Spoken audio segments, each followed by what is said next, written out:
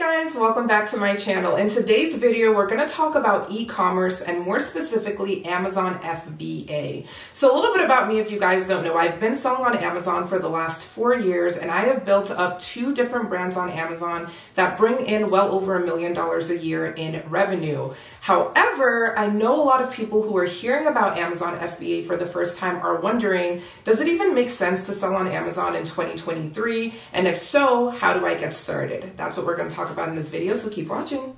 So I want to first say that selling on Amazon is definitely something that is doable in 2023. E-commerce is stronger than ever. Amazon is thriving. They're getting richer and richer, and people who are selling on the platforms are still making money. I think what you have to remember is your approach and understanding that competition is going to exist no matter what business you decide to start. So the fact that there's competition shouldn't completely turn you off from selling on Amazon. It should just inform the way that you go into the business, and I'll talk about that a little bit in today's video.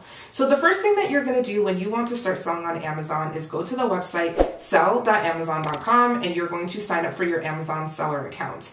Now that Amazon seller account is going to be pretty straightforward for you to apply for. Yes, you do have to apply, but it's very simple to get accepted if you fill all the information out correctly. So what you're going to be asked when you go through this process is your name, your address, your business name, very basic details about you and your business. And I just want to give you guys a quick tip that when you're going through the process, they are going to ask you for something called your business type. And what they're asking you for when they ask for business type is whether you are a sole proprietor or an LLC. I am not a CPA, so this is very basic information. But what I will say is that if you are someone who already has an existing LLC or you want to create an LLC to sell your Amazon products under, you can do that. But if you're like the average person, and just like me, when I started selling on Amazon, I did not have an LLC and I sold as a sole proprietor. So when you get to that prompt in the sign up process where they ask you,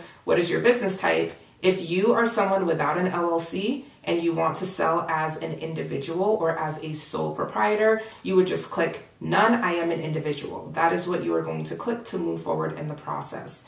They are also going to ask you if you have UPCs. If you've never heard of that, don't worry about it. A UPC is just a barcode, and they're asking you if you already have them purchased. You don't, but you can say that you do. Just to get past this step in the process, it's not a big deal. You will purchase your UPCs when you need to. So just select yes and move forward. What I want to say is at the end of that process, when you fill out all the information they're asking for, they're going to do what they call a tax interview. And that's basically them just asking for your tax information at the end. But they are also going to ask you for some documents. And the documents that they ask you for will kind of depend on where you're located. There are people who sell on Amazon from outside of the United States. So they're going to specify what they want you to provide. This could be something like a driver's license or some type of a state ID. They could ask you for a utility bill or a bank account statement. What is important to remember when submitting your documents is that everything has to be clear and legible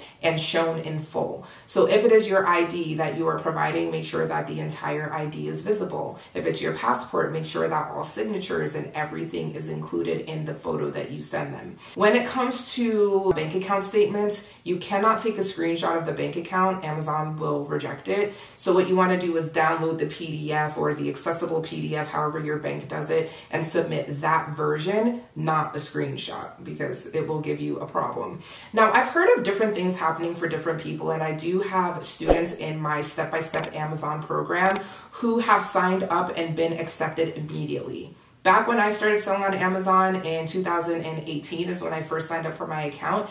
Everyone was accepted right away, so long as you provided the required information. They have changed since then, and now sometimes they require extra steps of verification. So it's possible you'll be accepted right away, but it's also possible that there will be extra steps. What you can expect as far as extra steps is that Amazon will send you a postcard in the mail that will come to your address. So make sure when you input your address, you do it correctly. And then from there, you're going to receive that postcard. It's going to have a code on it. You will input that code into your Amazon account, or you'll be able to provide that to Amazon so that they can set you up with an interview.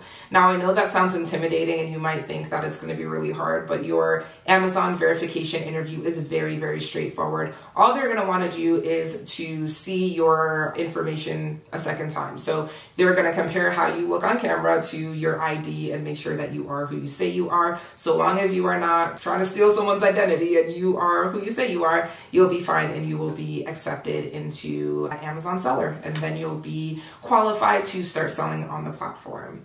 Step number 2 is to start doing your product research. Now, with any business, including Amazon selling, you always want to do research as to what you're going to be selling, what the market is like, what your competition is doing. You're going to want to know these things because this is what is going to set apart the people who succeed with Amazon to the people who don't. And a lot of people who start selling on Amazon who say it doesn't work, you can't make money, it's because they don't know how to do product research. So I'm here to just kind of give you a couple of tips as you're going through that process. There is a software that I recommend for Amazon product research, and there are many different ones out there, and I have tried more than one, but my favorite and the one that I use constantly is called Helium 10. And Helium 10 is a really, really good software because it gives you a lot of tools for a very, very good price. And when you're starting out, you have to understand the concept of investing in your business. It's going to be very hard to start a business for $0, and that's just the truth. So look at your subscription to Helium 10 or anything else that you're using as an investment into your business and into your future. And it is tax deductible, okay? So you're going to go ahead and get Helium 10. Helium 10 is a website, but what you really want to remember is that they also have a Google Chrome extension. So if you're starting your Amazon business and you don't have the world's most fancy laptop, it does not matter. You don't need a really nice computer in order to do this. You just need to have internet access and you need to have Google Chrome. So you can go on a place like Amazon or eBay or Facebook Marketplace and find a used computer for literally $100. As long as it has access to Google Chrome, you're going to be good to go. So what you're going to do is get on Helium 10's website. I'll leave a link below for you guys to try out Helium 10. And I do have a discount code for you guys if you want to try it out. Trust me, it is the best Amazon software in the game. And again, I've tried some of the others. So you download Helium 10 and you're going to download that Google Chrome extension. And what you're going to do is search for different products by metric. So you're able to specify what categories you want to search in. You're able to specify how many reviews you want the products to have, how much revenue you want the products to be doing per month.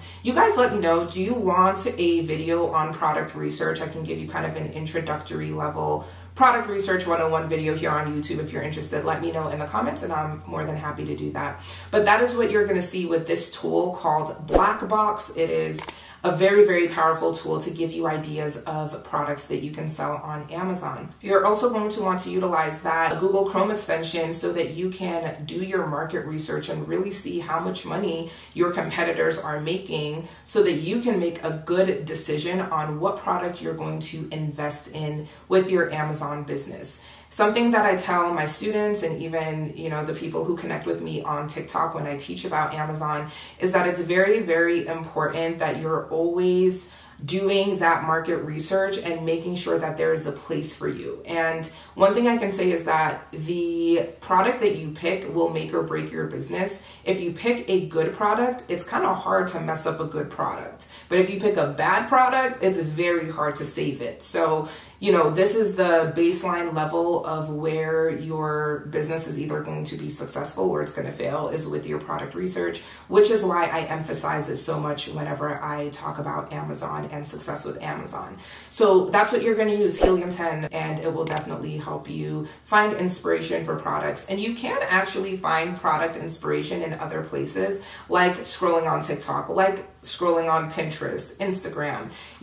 I really encourage you guys that as you are scrolling and just taking your mind off of your workday or entertaining yourself by looking at cat videos or whatever, that you keep the mind of someone who would potentially sell on Amazon and have curiosity about products. If you see some random cool looking thing, why not go look on Helium 10 and see how much money it makes on Amazon? I found 3 of my best-selling products by scrolling on social media and just doing the research and seeing if there was an opportunity to make money doing it on Amazon. So lots of different ways to find great products to sell, and Helium 10 is a great tool to help you get there. After you find a product that you feel good about and a product that you have checked the numbers on, the profitability looks great, you can then move forward to the sourcing stage. So this is going to be step number 3. And when you're sourcing your products, it can seem a little bit intimidating in the beginning because you're going to be talking to manufacturers or vendors or suppliers, whatever you want to call it, that are probably not going to be located in the US. If you want to get the best price points, you're going to have to go overseas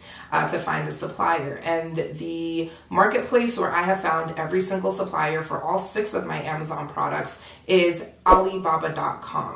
So Alibaba.com is a marketplace where you can find lots of manufacturers who can make your products and private label them for you. So when you're doing private label, what you're doing is you are selling a product that is already in demand on Amazon, and you are having your own logo put onto those products. So you're not inventing anything from scratch. You're not reinventing the wheel in any way. You're picking something that people already are proven to be interested in, and you are putting your own twist on it. You're customizing it. You're differentiating it so that you can stand out in the crowd.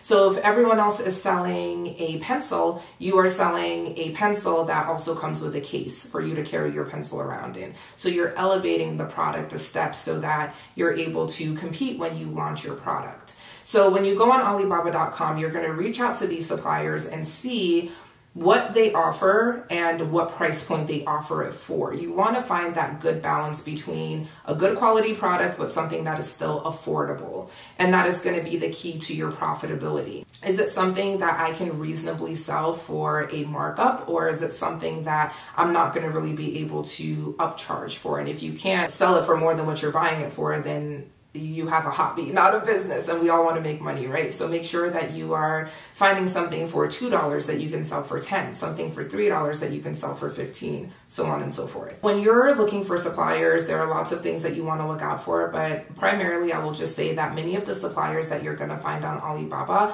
are located in China. Some are in India or other countries, but the vast majority are located in China because it is a Chinese company and a Chinese marketplace. So what you want to do is make sure that you are vetting these suppliers based off of how responsive they are, how well they communicate with you. Of course, again, the price point versus the quality. Get a sample, check out the product and see how you feel, and then you can decide whether or not to move forward. What is standard is that you're probably going to have to make a deposit before they move forward with manufacturing your product, and then when they're done, you will pay the remaining balance, and then you will be done sourcing your product. Next step after having your product sourced is to then have your product sent to Amazon. There are many different ways that you can have your product shipped to Amazon, including but not limited to having your supplier do the shipment for you. You just have to pay them a certain amount and they will coordinate the shipment and get it to Amazon. Or you can hire what is called a freight forwarder, which is a shipping company, and you can hire them to deliver your products to Amazon. So you can figure out which way you want to do it and move forward that way.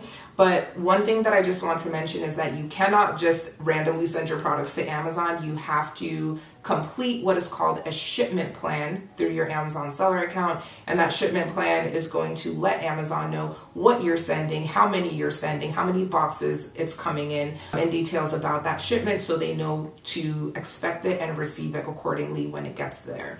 So that is a step that you don't want to forget. You cannot randomly send stuff to Amazon. They've got a very specific way they like to do things and how they accept their inventory. Again, I can make another full video on sourcing your products and getting it from China to the Amazon Fulfillment Center. If you guys want it, let me know in the comments below. And then after you have your products delivered to Amazon, your final step is going to be to launch your product. Now, launching your product has a couple of different components to it, but you want to make sure that your product listing is complete and ready to go, complete with beautiful photos of your product, a reasonable price, bullet points, a nice title, keywords to help your product to be discovered on Amazon. Amazon. So you're going to just make sure that everything is set up and ready to go. So when your products get there, you are ready to hit the ground running and start selling. So those are the main steps with getting started selling on Amazon. If you are a beginner, I hope that that helps you as you're going through your Amazon journey. And just always remember that everyone starts somewhere.